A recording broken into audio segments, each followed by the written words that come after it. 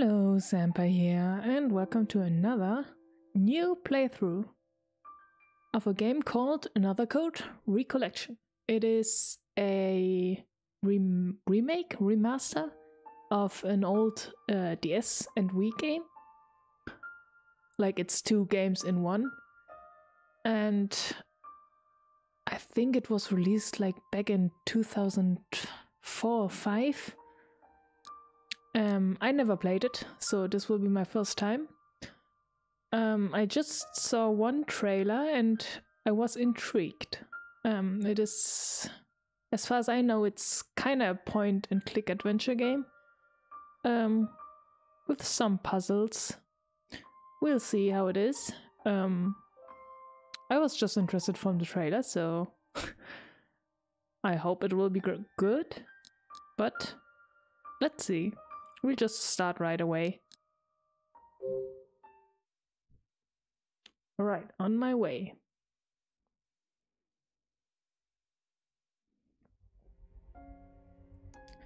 Blood Edward Island, 1948. 1948. Phew. Thomas, なぜだ? 父さん? Oh wow. Seattle suburbs, 1994. アシュリー、早く隠れて。こんなことして何になるの? ママ。 What again?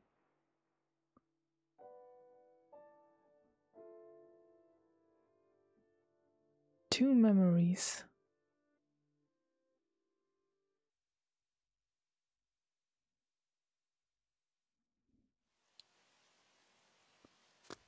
Now it's 2005.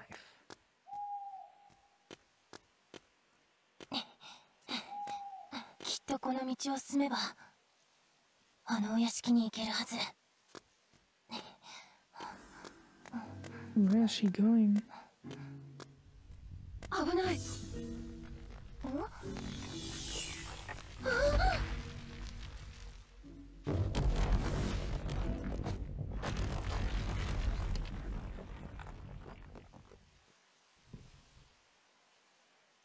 Alright, what's happening?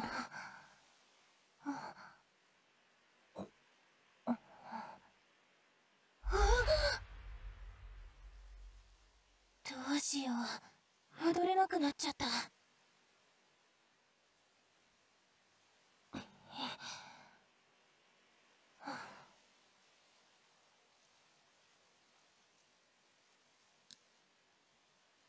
Oh, navigation assist.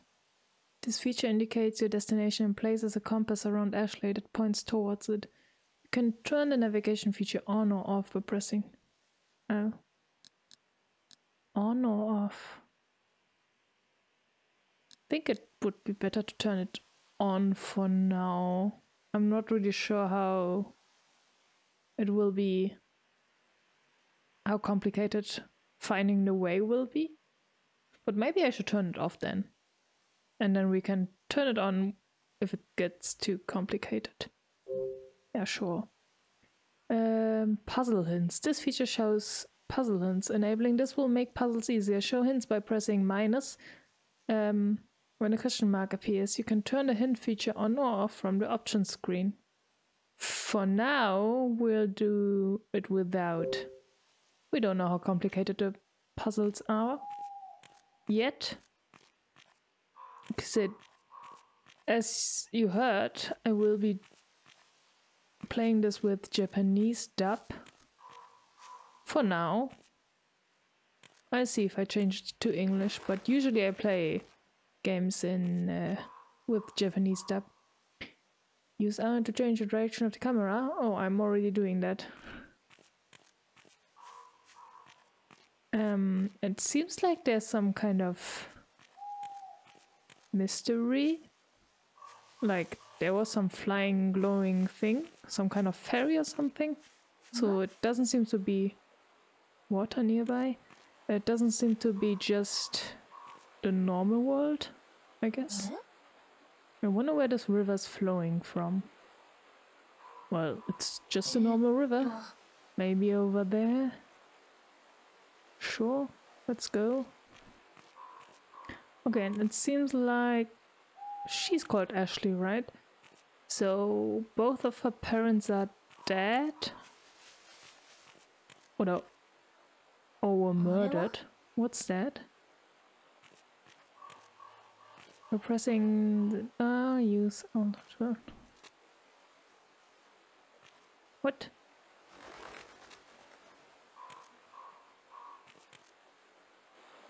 Oh. あ、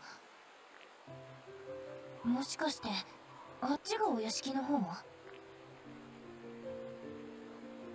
Okay, we are looking for some kind of mansion.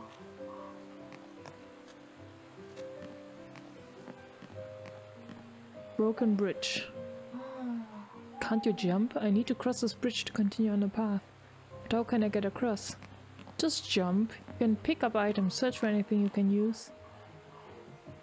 Some planks would be nice. Oh, here it is. Maybe I can use this board. Yep.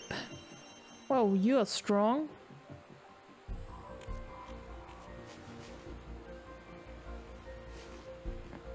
Okay. And we have to use. This can't be used here. It can. It so can. Yeah, it's I can. Nice. Oh, okay, it's this kind of... kind of like this. Oh god. Will this hold?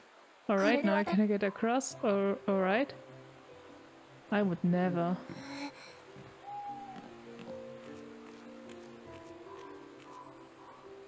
A grave?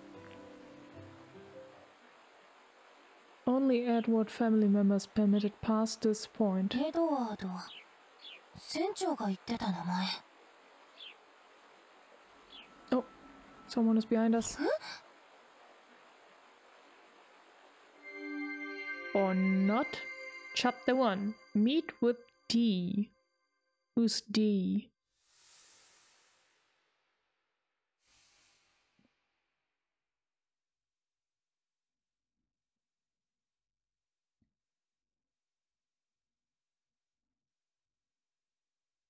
A few hours earlier.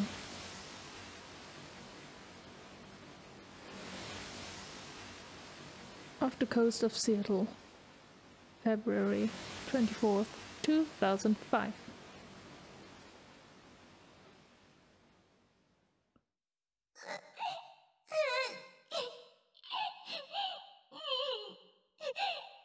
Ashley.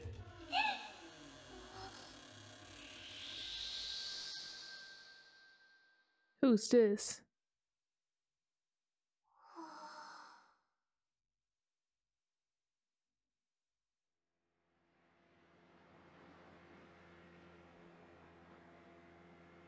Papa.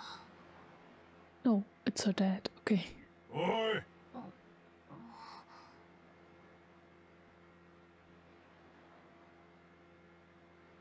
そろそろ起きな。見えてきたぞ。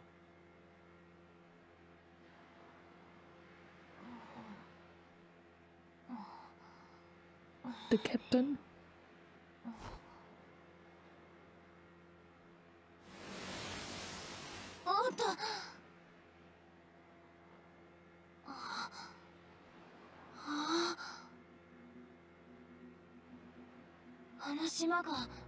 Edward と。そうだよ、嬢ちゃん。あれがあんたらがお探しの島だ。昔は人の出入りも多くて栄えてたもんだが、今じゃ誰も寄りつかない寂れた無人島だ。それにしてもあんな島に一体何の用があるのか。あんたたちも物好きなこった。13歳最後の朝、気分は最悪だった。 She's ジェシカと 14. 2人で小さな船に乗った時だって。波は静かだったけど、私の心は大揺れで、 Wait, びっ who's くり that? したり嬉しかったりムカついたりわけわかんなかったり。そう、それは初めての気分で。当たり前だ。だってパパが、死んだはずのパパが生きていたなんて。 Okay. But who was that other person?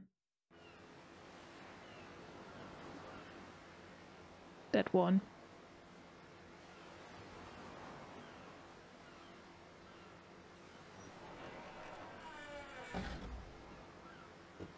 Oh, what's this?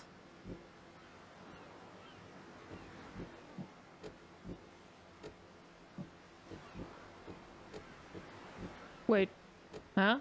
Where is she? Ah, there she is. パパ、 Dad is on an island. He is? But okay, she's 14. What is she doing here all alone?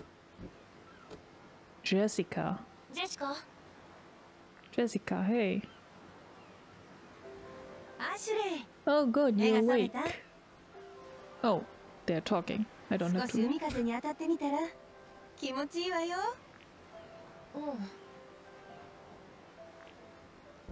どうしたの？船酔いしちゃった？大丈夫、全然元気。本当？ねえ、もしかしてまたあの夢を見たの？ They do look kind of similar. I mean, they have a similar hairstyle. どうしていつも同じ夢を見て同じところで目が覚めるんだろう。それにパパの顔、どうしても思い出せない。小さな時の記憶なんて無理して思い出さなくてもいいの。それにパパにはもうすぐ会えるんだから気にしないで。 But who are ジ you? ェシカ。ジェシカはパパの妹で、私のたった一人の家族。 So she's auntie? 高校で科学の先生をしながら幼い私を引き取り育ててくれた。優しいジェシカ。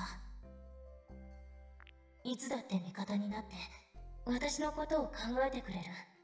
でもジェシカ、パパが生きていたことどうして黙っていたの？どうして今まで私に嘘ついてたの？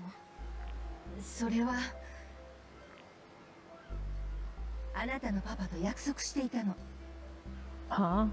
約束？11年前のことよ。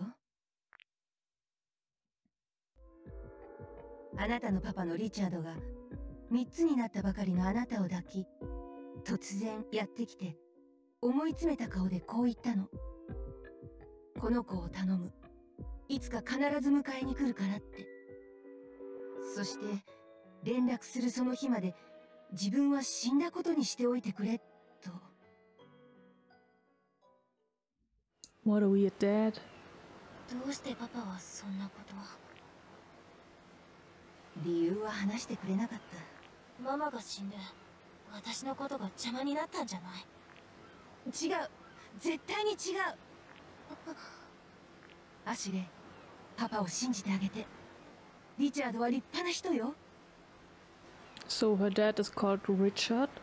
絶対に理由もなくあなたを置いて出ていく人じゃない。あの日もあなたを見る彼の目はとても優しかったわ。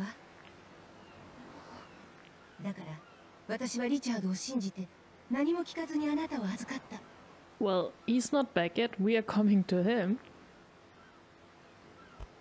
ごめんなさい、アシュレイ。パパのこと今まで黙っていて。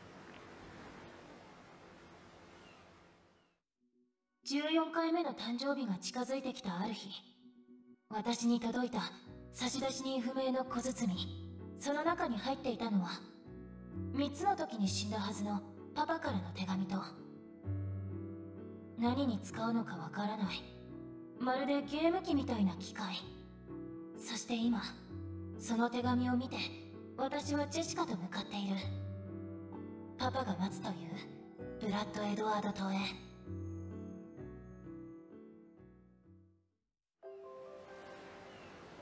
Very suspicious if you ask me. Is it really her dad? ねえジェシカ、パパってどんな人だったの？そうね、リチャードはとても優秀な科学者だったわ。科学者だったの？あなたに送ってきたその機械もきっとリチャードが作ったもの。 But he's an engineer too? これはパパが？すごいな、こんなの作れちゃうんだ。パパはどんな研究をしてたの？記憶の研究よ。記憶の研究？ええ、リチャードは脳科学の分野で世界屈指の研究所に所属していたの。そこには世界中から優秀な科学者が集まっていて、そこでリチャードは日本から来た女性科学者と出会い、彼女を愛し、そして結婚した。その人って？そう、その人の名前はサヨコ。Sayoko. Okay, so she's half Japanese. あなたのママよ。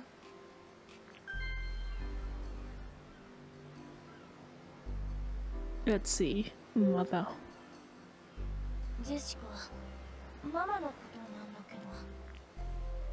サヨコは強い意志を持った聡明な科学者だったわ。とても美しい黒い瞳をしていて、アジュレイ、あなたのその瞳はママからの贈り物ね。違うよ、私が聞きたいのはそんなことじゃない。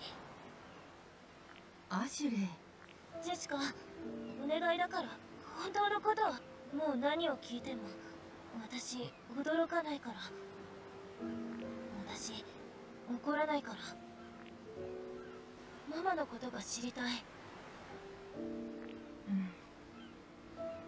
So she thinks her mother isn't a good パパと一緒にママも死んだってずっと思ってた。パパが生きてたってことは本当はママも生きてるんでしょ。ママもパパと一緒にあの島にいるんでしょ。教えてジェシカ。アシュレイ、そのことはリチャードに聞いて。パパに会えば全てわかるわ。ジェシカ。 Great, thanks. That is that sarcasm I hear? Alright, now about the device. パパが送ってきたこの機械、 Is it a touch screen? DAS って書いてある。出す？どういう意味かしら。これカメラのアイコンかな。 You can take pictures using the DAS. You can see your pictures in the DAS album. Look around. So it's just it's a tablet from 2005. Oh no. Why did you close your eyes? あ、撮れた。今撮ったのを見るのは、ちゃんと撮れてる。 No, it's bad. ねえ It's ジェシ really カ、 bad. 今度は私を撮ってみて。残念だけどダメみたいね。この機械はあなたにしか使えない。どうして？この機械が届いた時一通り調べてみたの。これにはバイオメトリクスであなたの遺伝情報が登録されている。 Okay, let's ask about that. バイオメトリクス？バイオメトリクスっていうのは人間の肉体的な特徴を読み取って登録されているデータと照合し鍵として使うシステムのことよ。DASにはそれが組み込まれていて、あなた以外の人が操作しようとしても動かないの。Well, you can still take a sales fee. これ私にしか使えないんだ。おい、おしゃべりも結構だな。そろそろ着くぜ。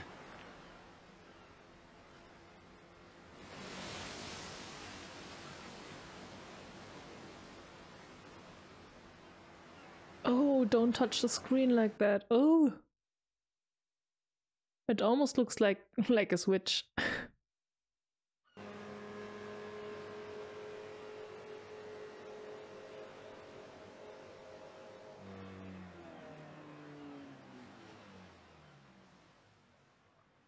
Oh, someone is there.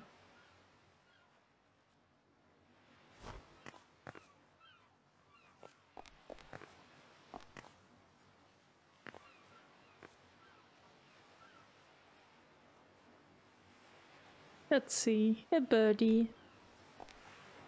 Cute. Alright. Oh, another one. Hello. Oh. Overturned box. A wooden crate eroded by the salty breeze lays overturned on the ground. That's it. Wait, let me see. A DIS. We have a camera and an album. Wait. That's a different picture. In my picture she had her eyes closed. What the? What's going on? Captain? Huh? What is it? Nothing? Where could Richard be? That's what we all want to know. Oh, a rope. A pile of junk. Worn down ropes and pieces of a crate have been abandoned in a disorderly fashion.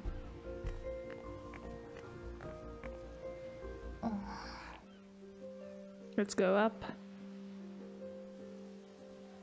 誰もいない。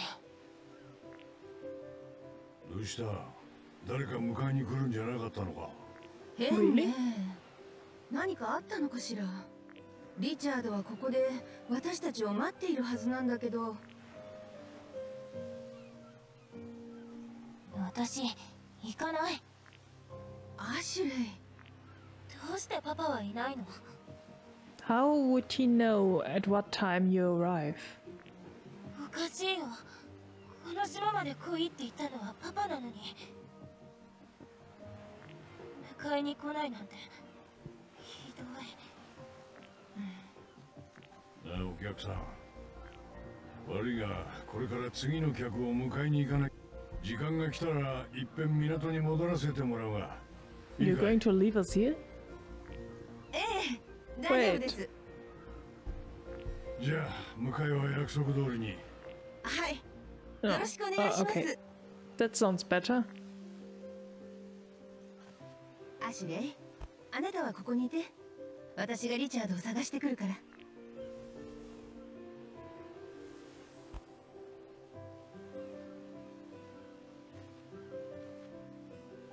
近くにいなければ。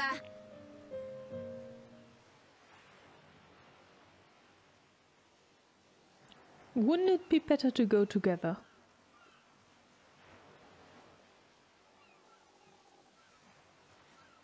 おっかさん、困った顔してたぞ。He's still here. ジェシカはママじゃないよ。じゃあお姉ちゃんか？違うよ。ジェシカはパパの妹で、パパはジェシカに私を預けてどこかへ行っちゃって。私はパパが死んだって思ってて、それで急に手紙が来て。ちょっと待て。どうやらジョーちゃんが大変な身の上らしいのは分かったが。And I don't want to like I don't think he wants to interfere. 悪いが、よそ様の事情に首を突っ込むたちじゃなくてな。Not interested. それをか、ジョーちゃんいいのか？あの人と一緒に行かなくて。別に。That's what I said.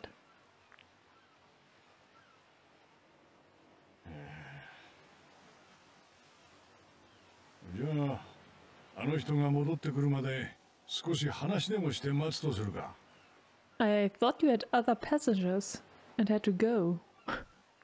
いいけど、話って言われてもな。Don't be so rude. 例えばこの島のこととかな。じゃあ船長のこととかも。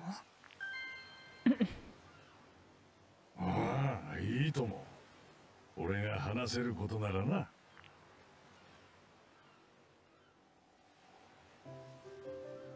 This island. Do you know anything about it?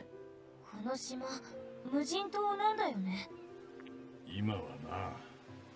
What about her って dad? ことは、昔は誰か住んでたの？大金持ちの一家が住んでたらしい。だがそこの主人が病に倒れてから良くないことばかり。良くないことって何？家族が次々と死んでいったそうだ。Ooh. どうして死んだの？さあな。何か事件でもあったのかな？嬢ちゃん、気になるかもしれんが、そういうことにはあんまり首を突っ込むな。True, true. 探偵の Curiosity 真似 killed 事 the なんと cat. しても死んだ人は浮かばれない。とにかくそういうことが続いて、残された家族も島を出て行き、島に住む者は誰もいなくなったそうだ。そして心ない連中がこの島を血塗られたエドワード家の島、ブラッド・エドワード島と呼ぶようになったというわけさ。ねえ、この島にはよく来るの？いや、 As he said, there's no one living here, so why would people come? こんな島に来たがる物好きはめったにおらんが、最近背の高い金髪の男に頼まれて船を出したことがある。 Oh, her dad? 背の高い男の人？ねえ、それはいつのこと？その人、なんて名前だったの？気になるのか？だって、その人もしかしたらパパかもしれないし。悪いな、嬢ちゃん。ちょっと喋りすぎちまった。Huh? 客の秘密はこれ以上話せない。話はここまでだ。But what if they're related? Come on, spill! About you. ねえ、船長はいつから船長なの？嬢ちゃんが生まれるずっと前からだ。すごいね。そんなに前から船長。ねえ、どうして船長になろうって小さい頃からの夢だったとか。さあな。他になりたかったものある？あったかもしれんが、昔のことだ。Hmm. ねえ、大人になると昔のことはみんな忘れちゃうの？心配するな、嬢ちゃん。忘れたくないこともある？あるさ。忘れたくない大切な思い出は心が覚えてるからな。心が覚えてる？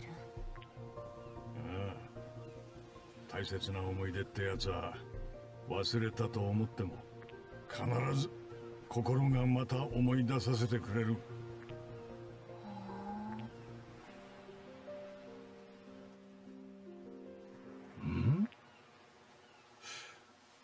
ありゃお前のおばさんじゃないのかい？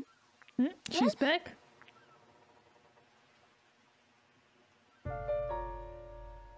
Oh. She's talking to someone. Wait, don't leave. 行った方がいいんじゃないか？行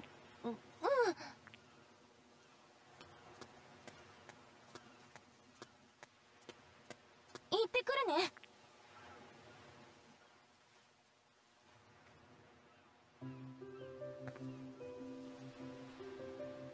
Alright, the mysteries are piling up. And I think I'm going to stop here. And no! Oh no no no no no no no no no. Ooh. Phew. Safe here. Ooh.